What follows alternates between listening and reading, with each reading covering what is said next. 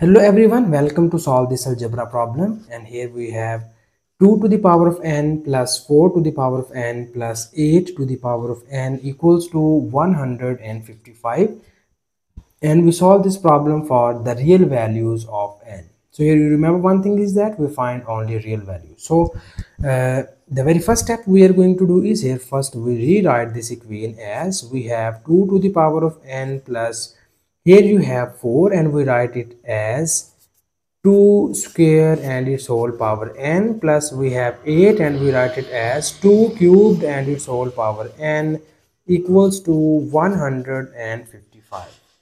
So in the next step, we need to use the nice exponential law. So in exponential law, here we just interchange these two exponents and we write it as 2 to the power of n plus 2 to the power of n and its whole square plus 2 to the power of n and its whole cubed equals to 155. So you see that we have 2 to the power of n present on each of the terms, so that we take y equals to 2 to the power of n. So when we take y 2 to the power of n, we substitute this value to the above equation, so that our above equation will be written as y plus y square plus y cubed equals to 155. So here we first rearrange all these terms and we write it as y cubed plus y squared plus y, and we move this 155 in the left hand side and we get minus 155 equals to 0.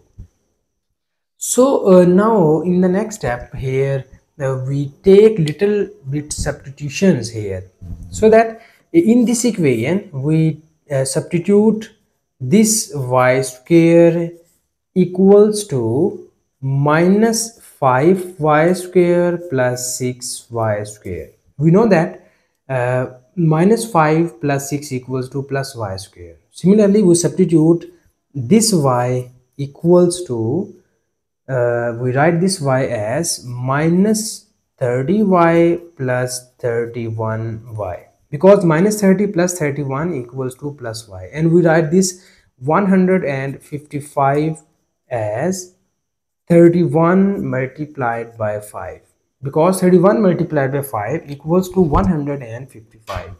So that we substitute these three values to these three terms and we write these three terms as, first we have y cubed, we write it as it is, and we have y square and we write we put y square by minus 5y square plus 6y square, and here you have plus y and we substitute it here minus 30y plus 31y, and here we have minus 155 and we substitute it by this 31 multiplied by 5.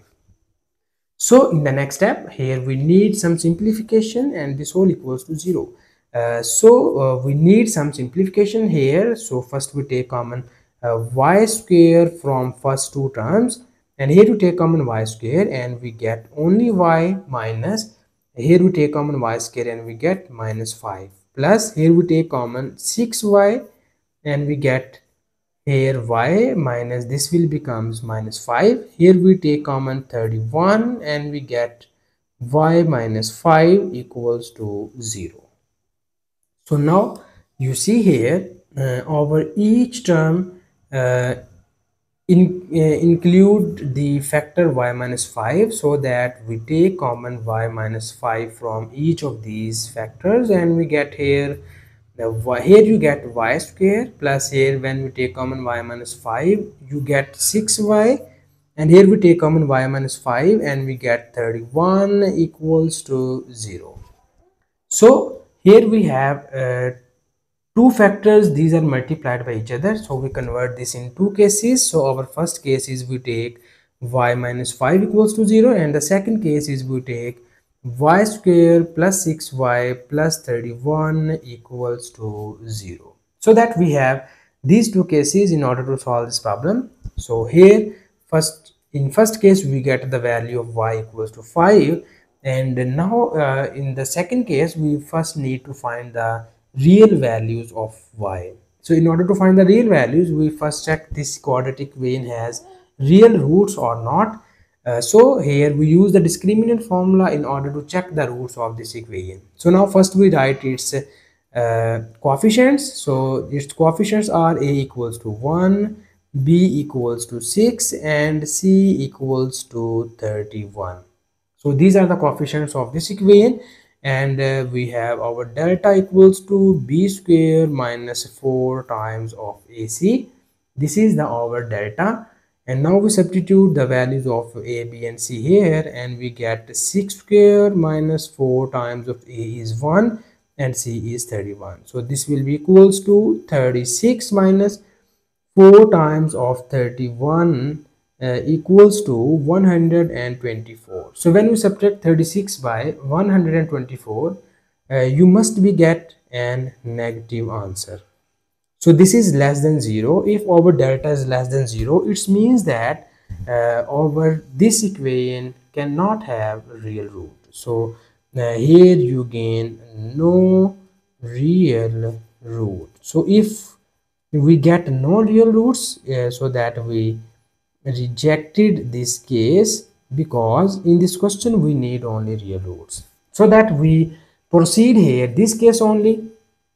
And in this case we have y equals to 5, and now we back substitute this value of y. So we know that our y equals to 2 to the power of n. So we substitute y equals to 2 to the power of n, so that it will be written as 2 to the power of n equals to 5. So now we further solve this equation and we get the value of y. We get the value of n, sorry. So now in the next step, first we copy down this equation here and we write it as 2 to the power of n equals to 5. So now in order to find the value of n, we need to take the log on both of the sides of this equation, so that we will take log on both of the sides and we get the output in this form. And now we use the property of logarithm and we move this exponent to the front of this log, and we get n times of log 2 equals to log 5. So now in the next step we move this log 2 to the right hand side, and we get our n equals to log 5 divided by log 2. So here we use another property of log, and using this property we write this whole term as log of base 2 and its exponent 5. So this is the our final answer of this question. And thank you so much for watching this video. Please subscribe to my channel for more exciting videos.